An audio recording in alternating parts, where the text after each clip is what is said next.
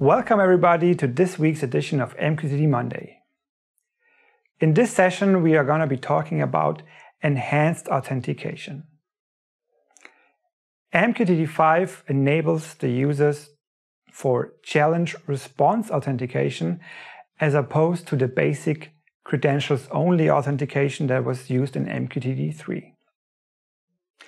To do so, an additional packet was introduced.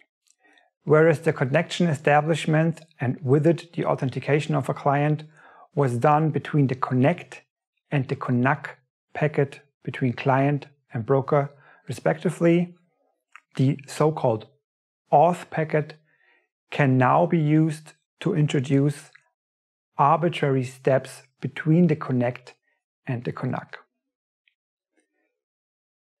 Such challenge response mechanisms can be introduced like salted challenge response auth mechanism, or in short Scrum, or the commonly used Kerberos. Now when you want to be using an enhanced authentication mechanism, two attributes are important: the authentication method and the authentication data. Both the method and the data need to be set in all the packets that partake in the authentication flow. So definitely the CONNECT, all of the AUTH packets, and the CONNACK packet.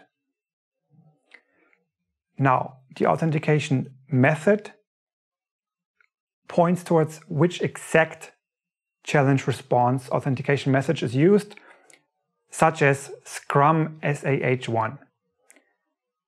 The data field contains a binary data set, which can again be an arbitrary set of secrets and steps of the authentication mechanism. Join us next week for flow control, and don't forget to subscribe to our channel.